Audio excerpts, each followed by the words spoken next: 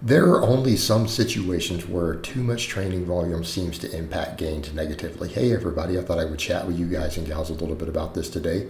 You know, and this is going to be a topic of nuance because I think some people have noticed that while I'll make videos discussing that, hey, in a lot of cases, a lot of too much volume can negatively affect your gains, they'll also say, but we've seen you do really high volume phases. You have clients, a couple of clients who've done insane volumes when we look at their vlogs and stuff.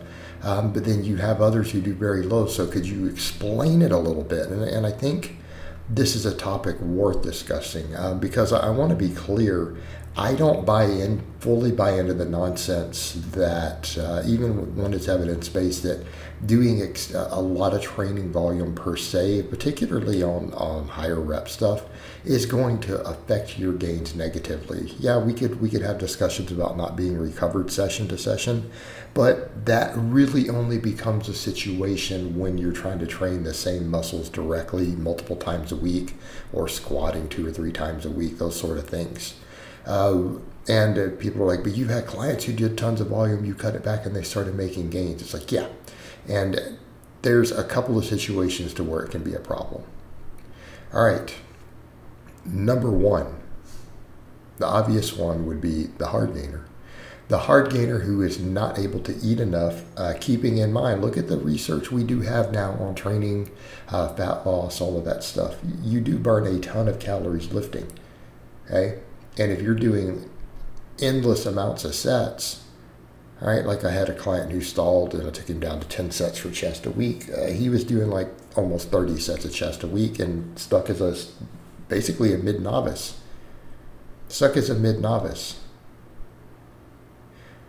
All right, now there was some other stuff going on with that client medically that we found out about later. Even when I'd mentioned that in that video, so we didn't have all that info yet that have been corrected, and that's helped.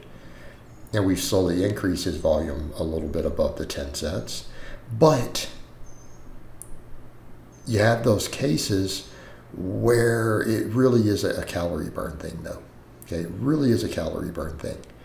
If someone is really struggling to eat enough food, yeah, it can interfere, especially if they're losing weight. Okay, if they're forced into a cut because they're doing so much training, yeah, they're going to gain less muscle. Yes, their gains are going to go slower. Now, will their body composition improve? So we're getting into the question, are they trying to maximize muscle growth, or are we trying to just get amazing body composition? Because they're not always the same, because if you can recomp it all, really that's good too. If a person's pursuit is body composition and they end up making very small amounts of muscle growth while losing fat, well, that is going towards their progress goal. They may not be maximizing muscle growth. They might be able to double or triple the amount of muscle they're gaining, though. Okay? But their gains are going to come super slow. They're still gains. So that's a situation. Okay? But if you're the skinny novice, this is potentially a problem unless you're willing to live with, hey, it's going to take me a couple years to put on any real muscle this way. And in which case that will be fine. Okay, that'll be fine. The other situations are when we're basically shortchanging our early sets. In other words, if you're coming in and you're doing 20 plus sets for a muscle per week, and you are goofing off in the early sets because you're holding back, I honestly feel this is a bad use of training time. You're potentially going to make less gains because you're just creating a bunch of fatigue at that point without even getting the best muscle stimulus. Especially if the early sets, like we're not going hard on the first 5 sets for a muscle at all. We're over 5 reps from failure on everything. Right? That's a problem. And that's the thing I ran into when I was doing certain stuff, when I was messing with the 20 to 40 sets a week for a little while. It was definitely an issue. But what happens if we change that and we train in a way to where we do big compounds early, hard, heavy weight, and then we do tons of pump work? Well, I don't think that's going to create that same scenario. In fact, if anything, that could be extremely good for body composition Okay, have someone who's recomping, I think we could absolutely make the case for training in that manner, right? Just make sure your first movements are bigger movements where we're training hard, and then any of the early stuff that we're going very, very close to failure, not holding back. Okay, like see that set right there? If every set you do looks like that set of preacher curls, I don't think ultra high volumes are going to be a problem for you. Other than your performance, you're going to be really weak on those later sets. Oh no, you'd only be able to do flies with a 30-pound dumbbell. You'd be curling 25s, okay. But is that acceptable if they're limit sets? I think it's perfectly reasonable. And again, particularly if you're not necessarily trying to gain weight at that point, I think it's fine. Okay.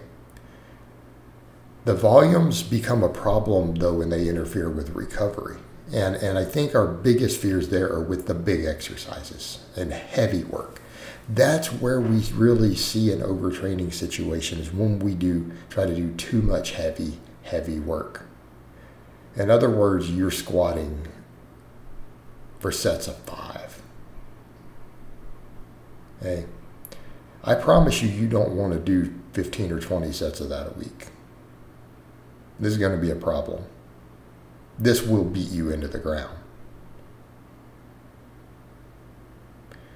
So your big, heavy exercises that load the joints up heavy, no, you can't handle a bunch of volume of those.